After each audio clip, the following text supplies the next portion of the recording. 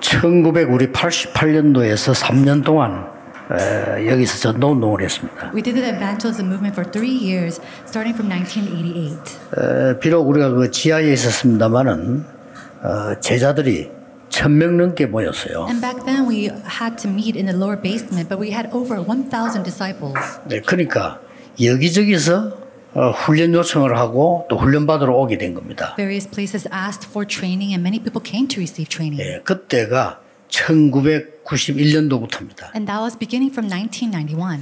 예, 1990년대에 2000년 오기 전까지 사실은 모든 응답이 다 왔어요. Now, before the year 2000, in the year of 90s, we received all the answers. 예, 그때에 제가 제일 먼저 간 데가 서울의 그 경기도 이마누엘 수행관입니다. And the very first place I went during that time was the church, the Emmanuel 수영관 in the 경기도 area. 거기서 훈련을 하고 신학교도 하고 그랬죠. And it was at that time that we had the Evangelism Institute and all the trainings. 제가 한 번은 그 원장님을 찾아갔습니다. And I remember finding the principal there.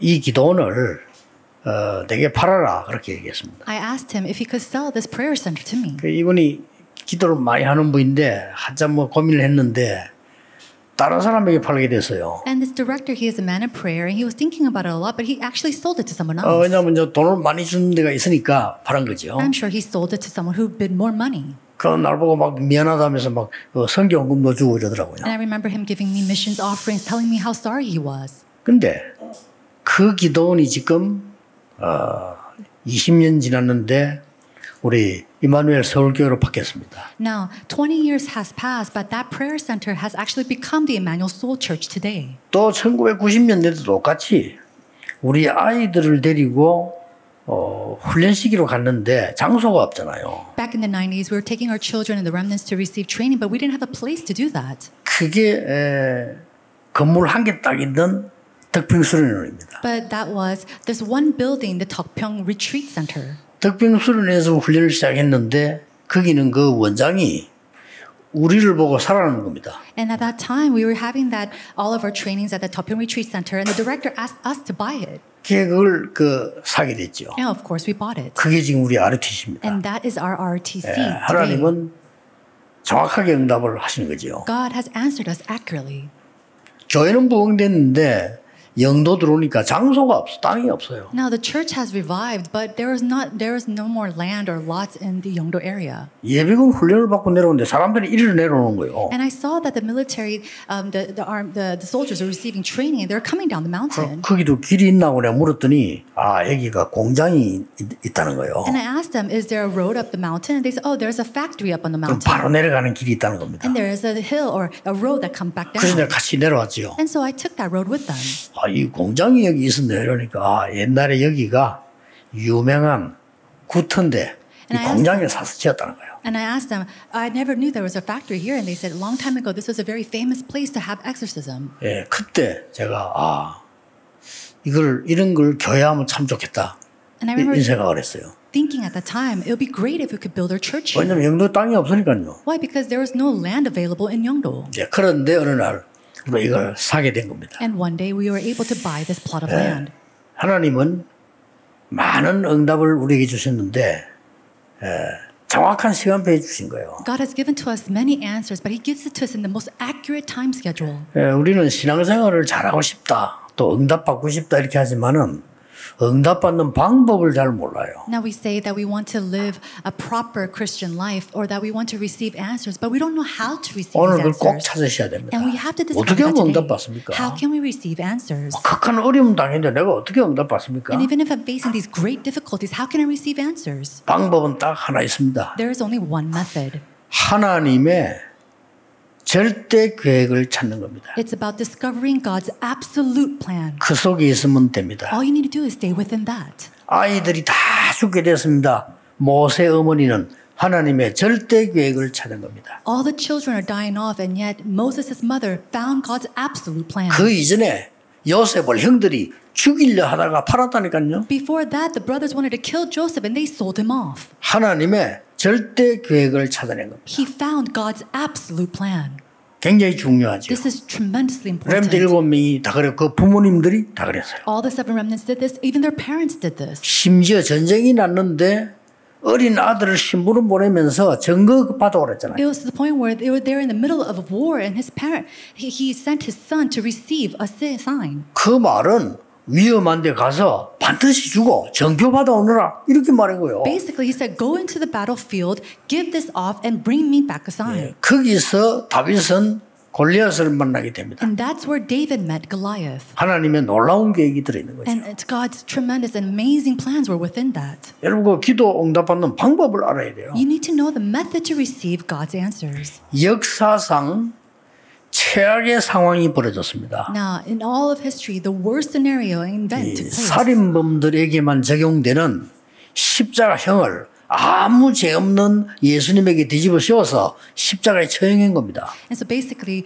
they crucified Jesus on the cross, and this is a way that they executed the worst criminals at the time. 그리고 예수님 따르는 자들을 완전히 이단으로 결정했습니다. And they decided to make all the followers of Jesus as heresy. 교회가 그렇게 결정한 거예요, 교회가. And this is what the church had decided. 유대 나라는 교회가 법이 국가이기 때문에 결정하면 끝이에요. And during that time for the Jews, with the church makes a law and decides on something, that is the law. 그냥 결정한 것이 아니고 저 예수 따라다니는 사람 전부 이단이니까 더 이상 활동을 못하도록 죽이든지 잡아가든지 이렇게 해요. They decided that because the followers of Jesus are heretics, they're going to either capture them, imprison them, or kill them. 그래서 처참하게 십자가에 못 박아서 예수님을 죽인 겁니다. And so we saw that Jesus Christ was crucified on the cross. 여러분 살아있는 사람 손발에다가 다리를 포개서 못을 박는다는 것은 간단한 얘기가 아니죠. To be able to nail to nail someone, a living being's hands and feet on the cross, that's not a simple thing. 그러면 이제 그 뼈를 뚫고 그 못이 들어간다는 말이 돼요. 굉장한 겁니다, 그게요. That means that the nail has to crush through the bones and the flesh. 그리고는 이제 이 허리를 찔러서 피를 다 흘려 죽도록 만드는 거예요. They flogged him and pierced his side so that all the blood drained out of his body. 이때 나타난 인물이 아리마대 요셉입니다. Now at this time we see Arimatheus Joseph. 아리마대 이런 동네 이름은 라마 다임 소빔이라는 같은 동네입니다. And so this is a neighborhood at the time in that village around where he was crucified. 그 이름을 말하는 이유가 사무엘의 고향입니다. The reason why I mentioned this name of the village is because that's where Samuel's from. 거기 사람 요셉이 재판장에게 온 겁니다. And so we see that Joseph comes before 굉장한 거죠. the judge and says, 그 예수 시체를 달라 이렇게. and he asks, please, can I have 오늘 the body? 본문에 보니까 당돌이 달라 이렇게. And he asked them fervently, can I please have the body of 이 Jesus? 아리마대 요셉은 존경받는 인물이고 공회원이라고 돼 있습니다. And Joseph of Arimathea, he's a respected member of the council. 자, 존경받는단 말은 많은 사람이 이 사람을 알고 지도력을 갖고 있는 사람이란 말이 돼요. And the fact that he is a respected member, it means that he had gave many influence to many people and many people followed him. 공회원이란 말은 지금 말하면 우리나라의 국회의원과 같은 그보다 더 높은 직책이에요. And to be the member of a council at that time is to be even a higher position than a congressman of today. 그 사람에게 찾아온 겁니다. And so that type of individual came to 그래서 예수 Pilate. 시체를 달라. And he asked for the body of 쉽게 말하면 Jesus. 장례식을 하겠다는 And 거죠. basically saying he wanted to give a funeral for Jesus. 근데 그 권한은 로마에 있습니다. But that is in Rome. 권한은 로마에 있는데 로마 중에서도 그 재판관에게 있습니다. And the authority is in Rome, especially to Pilate. 재판관이 줄 수 없다면 못 주는 거예요. And so if Pilate says no, he can't get the body. 근데 이 지금 재판관이 허락을 한 겁니다. But Pilate gave him the permission to take it. 뭘 말합니까? What is we talking 여기서 우리 기도 응답받는 굉장히 중요한 것들이 들어있어요. Now, inside of this, we see something very important. 이 지금 아리마대 요셉은 역사상에 딱 한 번 있는 일을 한 겁니다. And so Joseph of Arimathea, he did 그거 something 아세요? that one 역사상에 딱 한 번밖에 없는 일을 한 겁니다. He did the work that was only available once in that lifetime, in that history. 그것도 자기가 가려고 준비해 놓은 무덤을 예수님께 드린 겁니다. And he gave the tomb that he wanted to use for himself to Jesus. 그것도 유대인이 가장 싫어하는 겁니다. 위험한 겁니다. And in some sense, this is the most dangerous thing for the Jews. 그것도 성경을 보니까요. 법 어기면서요. 안식일 전날 돼 있어요. And it says here it was the day before Sabbath and it was against the law. 유대인들은 안식일 전날에 아무것도 하면 안 됩니다. Jews cannot do anything before the 법입니다. Sabbath. That is the law. 안식일을 지키기 위해서 모든 걸 저녁에 준비 다 합니다. And in order to keep the Sabbath, they have to prepare everything the night before. 그때 급히 가서 예수님 시체를 달라는 겁니다. And yet he quickly goes and asks for the corpse of Jesus. 그래서 그 예수님을 자기가 들어가야 될 무덤에 장사한 겁니다. And he buries the corpse of Jesus in a tomb that was ready for him. 하고 이제 그 법칙대로 큰 돌문을 막았다는 기록이 있죠. And it says by law that he covered the tomb with a rolled out rock. 그러니까 이제 로마 군인들하고 유대인들이 그 무덤을 그 가서 지켜야 돼요. And so the Roman soldiers and the Jews they had to go and keep and watch of the 이런 entrance. 일이 벌어진 겁니다. Now this type of event took place. 자, 여러분 기도 응답 받는 아주 중요한 비밀들이 여기서 나와요. Inside of here we see the important mysteries to receive answers to prayer. 역사상 딱 한 번밖에 없는 일. This is an event that took place only once in history. 그것도 영원이라는 시간표 속에 딱 기회가 3일밖에 없습니다. And they only had that opportunity in 3 days inside of the period of eternity. 이걸요 요청을 한 겁니다. And he requested this. 그런데 성경은 굉장한 기록들을 우리가 확인할 수 있습니다. And we're able to confirm these amazing records in the Bible. 존경받는 자 이랬습니다. It says that he was a respected member. 그리고 공회원 이 말은 힘이 있는 자 그 말이에요. And the member of the council means that he had a lot of power. 만약에 여러분 없는 사람 힘이 없는 사람과 시체 달라고 했으면 어떻게 되겠습니까? What do you think would happen if the lacking man asked for the corpse? 만약에 유대인들이 시체를 달라 이렇게 했으면 그 시체를 어떻게 하겠죠? And let's say that the Jews asked for the corpse. What do you think would happen? 완전 죄인들 가는 대로 보낼 거 아니에요? I'm sure they will send him off to all the people that are 아리마대 sinners. 요셉이 가서 시체를 달라고 해서요 가장 부유한 데다 가져간 겁니다. But yet Joseph of Arimathea, he takes the corpse of the body and takes it to the most best place. 그런데 중요한 거는 요한복음 2장에 보면은 예수님께서 성전에 가서 막 책망하신 적이 있잖아요. 그렇죠? Now we see that in John chapter 2 that Jesus goes into the temple courts and then he goes and rebukes them. 그것도 옳은 성전이 아니니까 세 가지 뜰이 없어진 성전이에요. And it was not an upright temple. It was a place where the 3 courtyards had been 명심하셔야 됩니다. disappeared. And so you 세 have to 가지 keep in 뜰이 mind. 없는 교회는 교회 아닙니다. A church without the 3 courtyards is not a church. 반드시 문 닫습니다. They will absolutely 하나님이 close down. 문 닫게 하십니다. And God will close them 세 down. 가지 뜰이 없는 교회를 다니는 것은 망하기 위해서 다니는 유대인하고 똑같습니다. And so, in order, attending a church without the 3 courtyards is just like the 절대로 Jews. 명심해야 돼요. You must remember this. 그러니까 예수님이 그 뜰을 막은 걸 보고 채찍을 들었다니까요. And he rebuked them, holding up a whip 그렇죠. when he saw that the 3 courtyards had 그 disappeared. 유대인들이 도저히 이해하면 어째서 당신이 말이야 그런 폭력을 행하느냐 이런 식으로 나왔잖아요. And the Jews came out saying, "How can you use violence against us? We don't understand." 내 집은 여호와의 기도하는 집이다. And he said, "The Lord of my Father is a house of 만민이 prayer, 기도하는 집이다. and it is a place of prayer for 강도의 people." 소굴로 만들었구나. And you've made it to a place of 예수님이 robbers. 그랬어요. That's what Jesus said. 그러면서 한 말씀입니다. And then he says, 나는 이 성전을 헐고 3일 만에 지을 수 있다. I can put this 예수님 church into 그랬잖아요. rubbles and 그 bring it 유대인이 back up. 미쳤냐? 무슨 이거 46년 걸려 지은 거야. And the Jews are saying, what are you talking about 3 days? This took 46 years to 46년 build. 걸린 지은 거를 내가 3일 만에 짓겠다고? You're going to build this in 3 days when it took us 46 years to build? 그때 예수님이 하신 말씀입니다. And it was at that time that Jesus said, 내가 죽었다가 무덤 속에서 3일 만에 살아나리라. in 3 days I will rise up again. 그게 곧 성전이니라. And that is the temple. 엄청난 얘기죠. It's a tremendous word. 이 무덤을 제공한 사람이 아리마대 요셉입니다. The one who provided this tomb was Joseph of Arimathea. 그래서요, 사실상 이스라엘 나라에 가장 올바른 성전이 시작된 겁니다. And so in some sense, in all of history, the most upright church began in Israelite. 자, 우리는 어떤 응답을 받고 어떻게 해야 될 것이냐를 오늘 본문에서 굳게 붙잡아야 돼요. And we have to firmly hold on to, from the word, what kind of answers that we're going to receive. 이제 이번 세 주간에는 WRC 시작됩니다. We have the beginning of the WRC this week. 우리는 성전 건축 많은 기도로 작정도 시작됩니다. And we will start all our pledge offerings as well as prayer for the church construction. 복음 운동을 시작했던 전 세계가 보고 있는 역사적인 시작입니다. It's a historical beginning of seeing the evangelism movement. 어떻게 해야 될 But 겁니까? what are we going to do? 이 지금 제대로 된 성전을 시작한 이 아리마대 요셉의 세 가지를 오늘 배워야 되는 겁니다. And so Joseph of Arimathea, he started this upright church construction that we have to 어떤 learn three things. 신앙말입니까? What is it?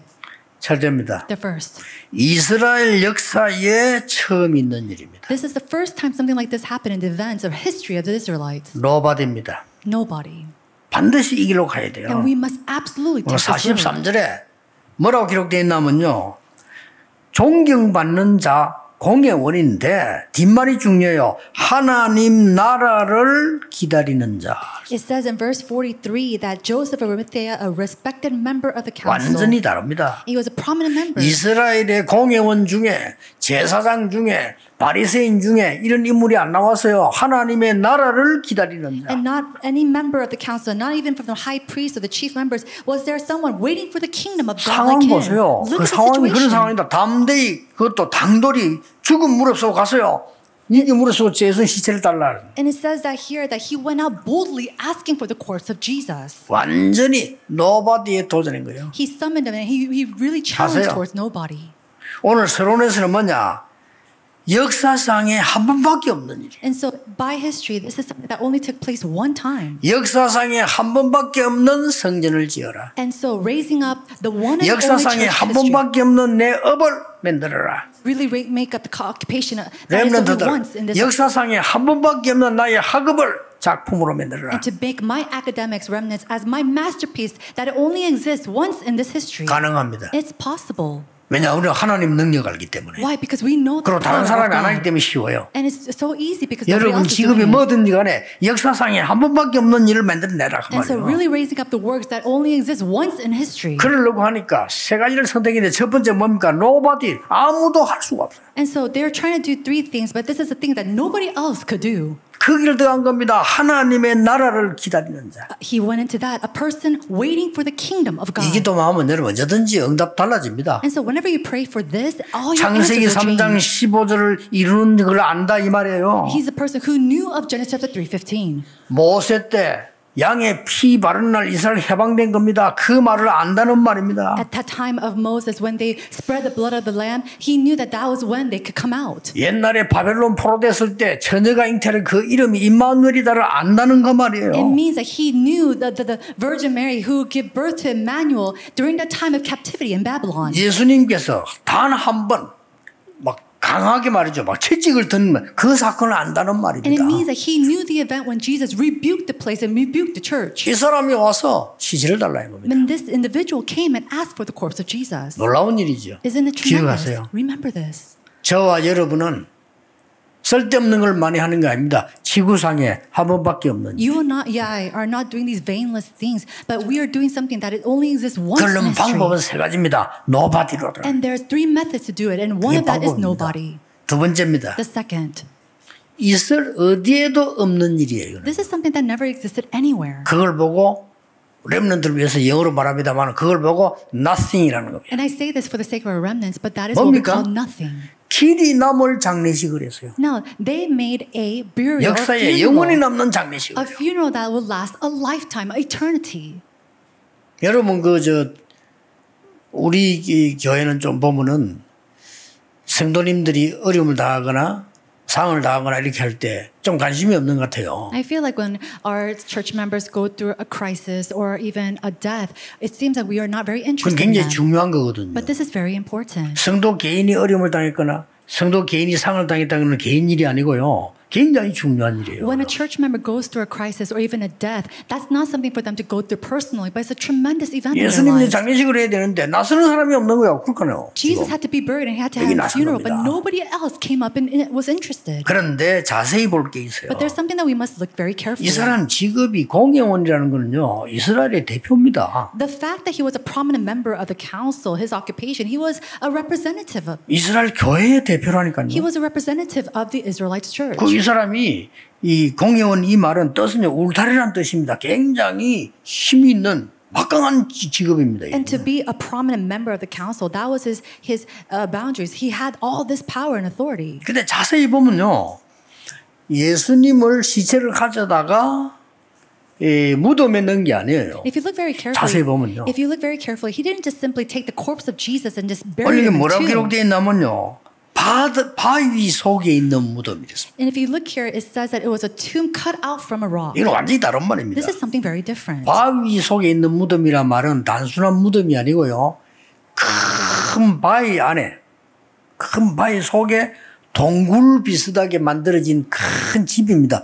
그 무덤을 말해요. A tomb cut out of a rock, it pretty much is a huge boulder 뭔 or a rock 말이랍니까? that looks like a cave. 왕이나 귀족들이 들어가는 무덤이에요. And it means that this is a tomb made for kings or for 기록에 보면 한 명도 들어가지만 50명까지 들어간대요. royal families. And in these type of places, you could have even 50 people buried 그 there. 말은 자기들 가문이 다 들어가는 거예요. It means all of their family line 그리고 goes 어마어마한 into 집을 this 만들어요. tomb. It makes a tremendous house. 그걸 예수님께 드린 겁니다. And this person gave it to Jesus. 어마어마한 장례식을 한 거예요. And so he gave a tremendous funeral for him. 시간도 없잖아요. 그날 그 시간 아니면 없어요. Think about it. He didn't even have a lot of time. If it was 근데 not that day. 안식일이라 안식 준비하기 때문에 아무것도 못하게 돼 있어요. And because the next day was Sabbath, there's nothing that he can do. 그리고 이단 누명을 쓰고 죄인으로 취급하고 죽었기 때문에 나타나는 사람이 없어요. And because people were called heretics and they're called sinners, nobody was able to come. 여기에 존경받는 공회원이 이 아리마대 요셉이 크게 나타나서 자기 무덤을 내놓은 거예요. And yet, a prominent member of the council, Joseph of Arimathea, he gave his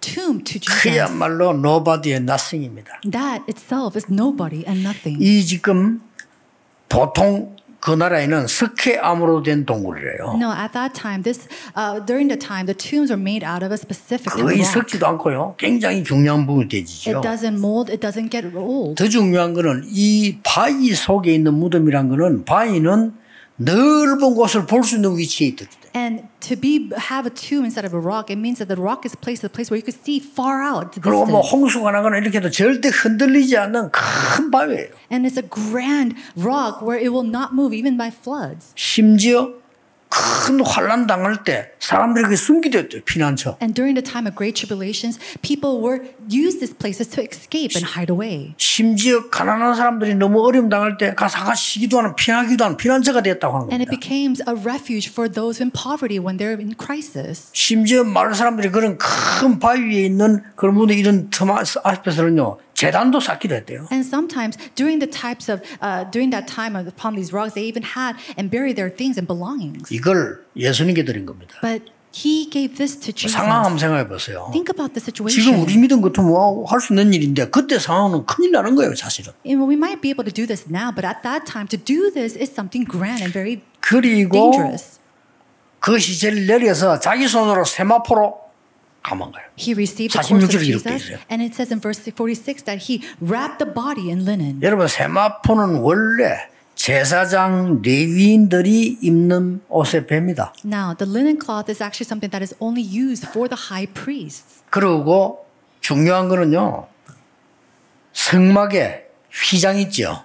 그게 세마포입니다. And what's really important is that the curtain of the linens in the synagogues, 더 the 중요한 거는 temple, 그 정도가 아닙니다. it's for him. 이스라엘이 가장 중요하게 생각하는 성막이잖아요. 성막 밖에 울타리를 감아 싸고 있는 게 세마포입니다. And what's more important is what covers the tabernacle and the boundaries of the tabernacle is through the linen cloth. 그것으로 예수님 몸을 직접 싼 거예요. But he used that linen cloth to wrap the body and 놀라운 일 corpse of 아닙니까? Jesus. Isn't this tremendous? 여러분 제자들도 많고 다른 사람들 얼마나 많았습니까? Think about it. There's so many disciples and so many people that followed him. 다 겁나서 도망간 거예요. But they all ran away in fear.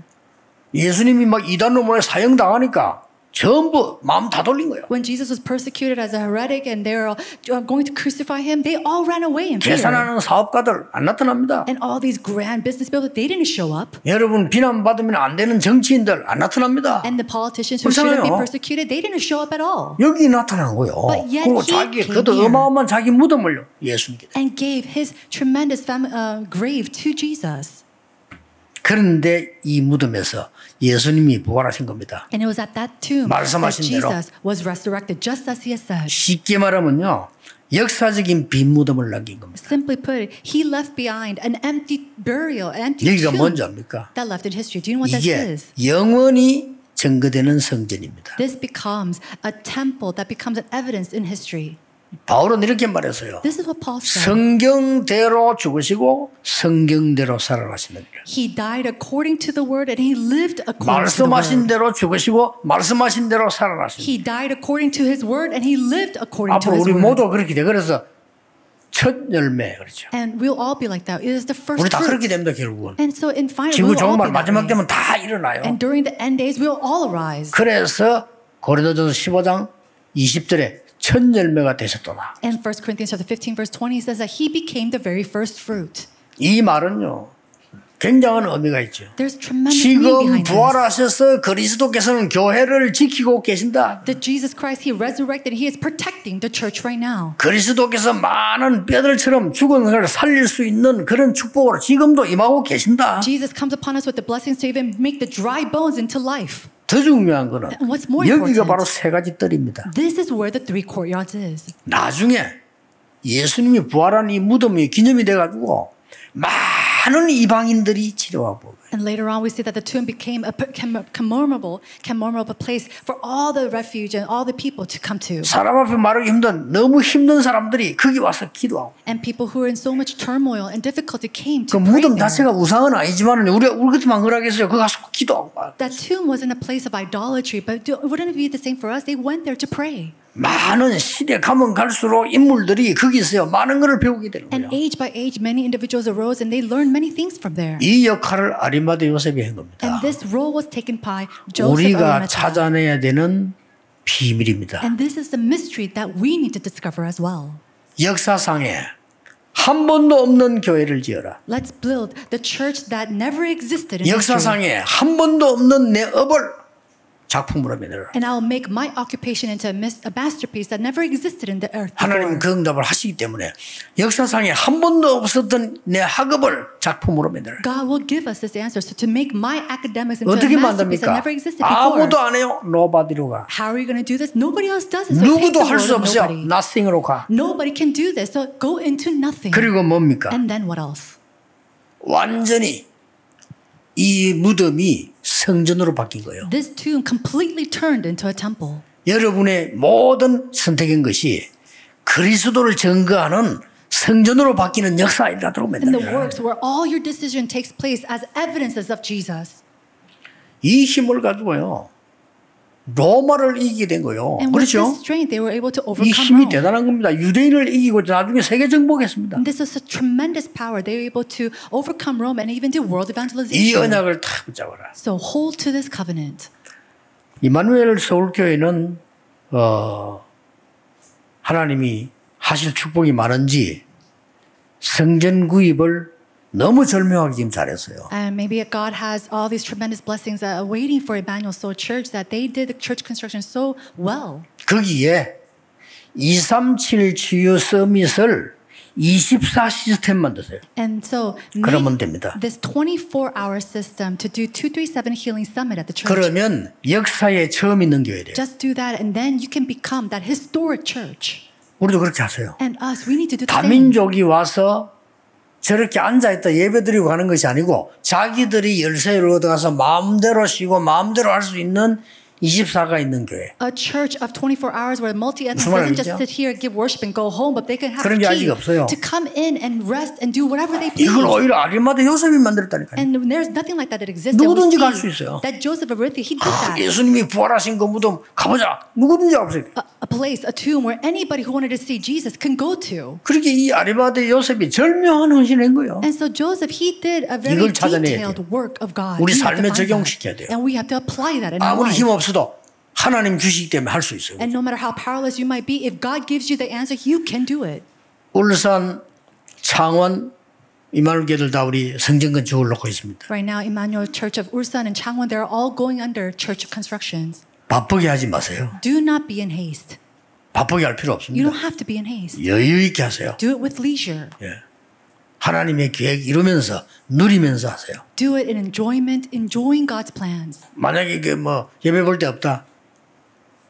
학교 빌린 양그럼 땅바닥에서 하면 돼요. Now, is there no place to give worship? Then just find a plot of land and just do it on the ground. 우리는 여기 철학기도 할 데 없어요. 옛날에 산에 가서 했어요. A long time ago, we didn't have a place to give our Friday night worship, so we went into the mountains. 그 겨울에는 힘들더라고요. And it was very hard in the winter time. 기도원 빌려했는데 기도원에서 동네 교회들이 왜 동산지 읽게만 빌려주나 이래가지고 방해해가지고 우리는 갈 데 없었죠. 산에 가서. And we were at a retreat center, but the churches surrounding us saying, "Why do you always lend it out to Emmanuel Church?" And so later on, we went to pray in the mountainside. 걱정할 필요 없습니다. Do not worry about anything. 언장을 탁 붙잡으세요. Hold to the covenant. 우리 임마누엘 부산은 뭐 하냐? And then Emmanuel Busan Church, what should you do? 여러분, 전 세계가 기도하고 있는 교회입니다. This is a church that the entire 아셔야 world is 됩니다. praying for. You must know this. 그러고요, 진짜 복음 깨닫고 전도운동하는 사람들은 한국에 오면 이거 꼭 옵니다. People who realize the gospel and is inside the 반드시 evangelism 옵니다. movement,